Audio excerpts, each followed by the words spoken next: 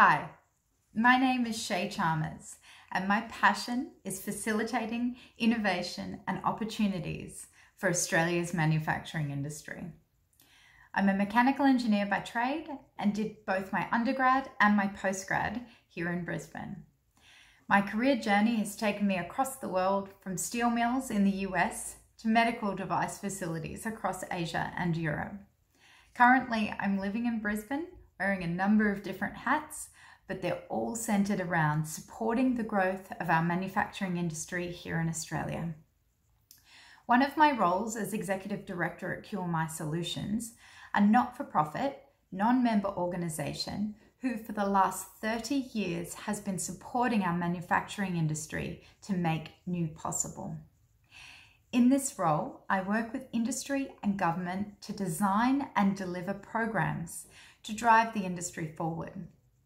I'm also Director for Strategic Engineering Australia, an engineering consulting company who assists manufacturers to design, optimise and reshore their manufacturing processes.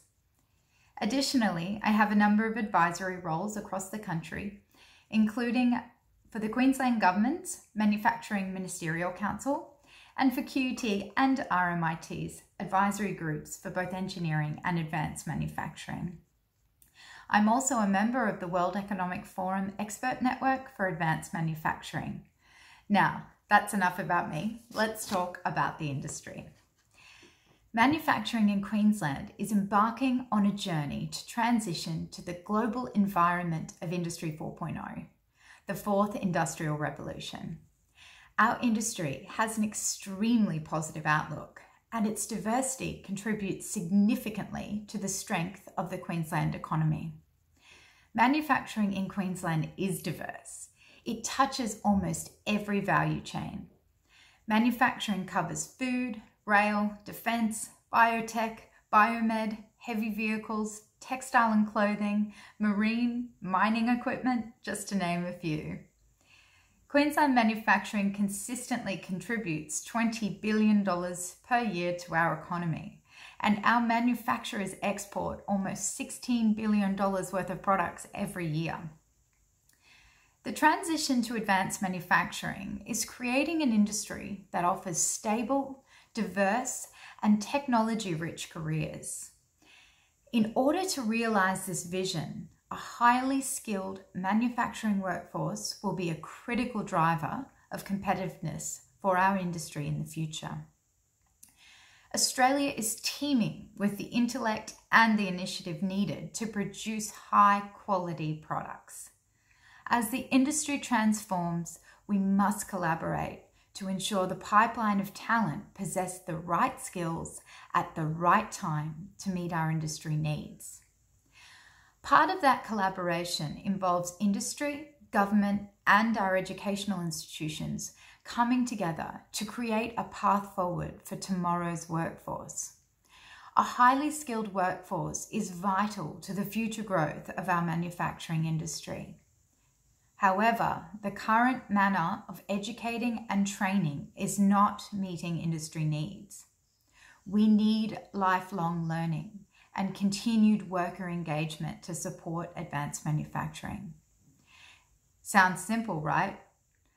But this is a massive shift for our educational system and requires incredibly strong collaboration with industry to ensure that the training focus is meeting the need.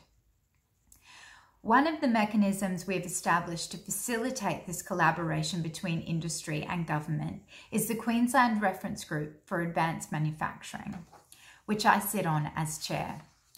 The QRG informs and provides a structured mechanism for industry, employers, education and training system providers, and government to engage on workforce and skilling issues within the Queensland manufacturing and engineering industries.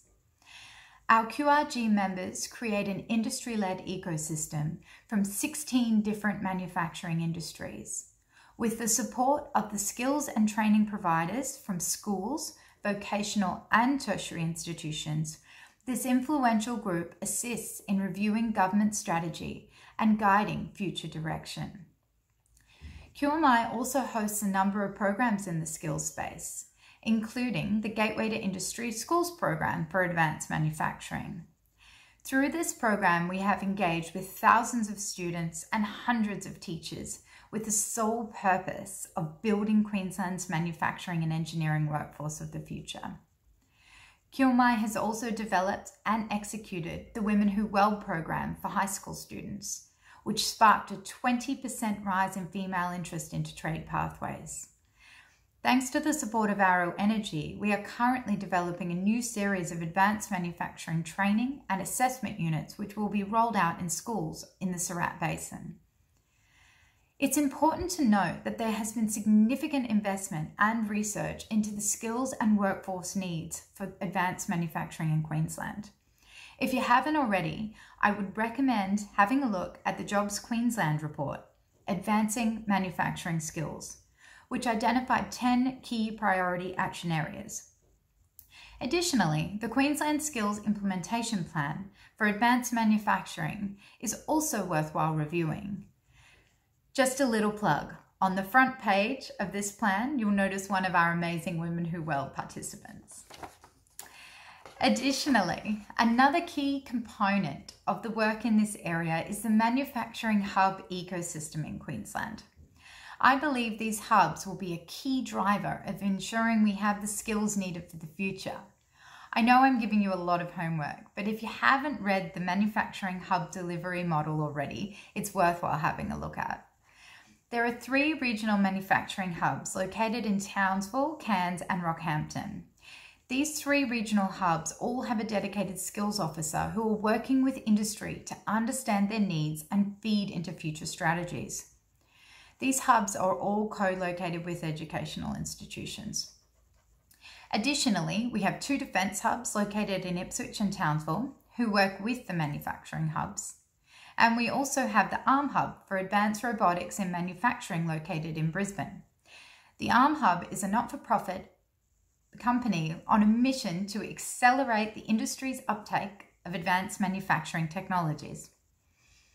This hub and spoke model ecosystem has attracted global interest, and Queensland has been recognised as a global advanced manufacturing hub by the World Economic Forum, a designation that will connect the state's manufacturing sector with a global network of advanced manufacturers, which is pretty exciting. The development and adoption of advanced manufacturing technologies, including robotics and AI, will require a highly skilled workforce. But what does that actually mean in practice? This is the way I see it. Currently, we have a siloed system. A system where there is a fork in the road, which makes our future workforce decide their path at the young age of 12 or 13. They start selecting subjects which push them down one path in the fork without truly understanding what that means. The fork I speak of is the binary decision, tertiary or vocational, professional or trade. This, in my opinion, is one of the core issues we have with our future workforce for advanced manufacturing. This goes against the lifelong learning building blocks approach to skilling. This restricts the pipeline and has resulted in the death of the technician in Australia. I believe we need to turn this education path on its head. Why can't we have a system where people can continue to educate themselves throughout their life if they choose to do so? Why can't our tradespeople leverage their existing expertise to develop additional micro-qualifications to become expert technicians? Why does the path to trade qualifications differ so much to the path to engineering qualifications? What does it look like in Australia if we have an education pathway which leverages trade to technician to engineer all in one seamless path? The structure of education in parts of Europe actually enables this.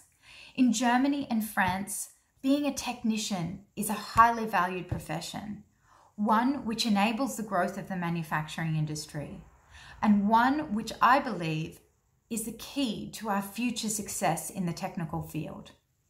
I will leave you with this thought. What does our advanced manufacturing industry look like if we have well-trained technicians who can troubleshoot production lines, reprogram robotic solutions to enhance efficiency, a technician who works with the line operators to ensure optimal technical solutions for our staff on the floor? Sounds pretty great to me. Now, let's work together to achieve it.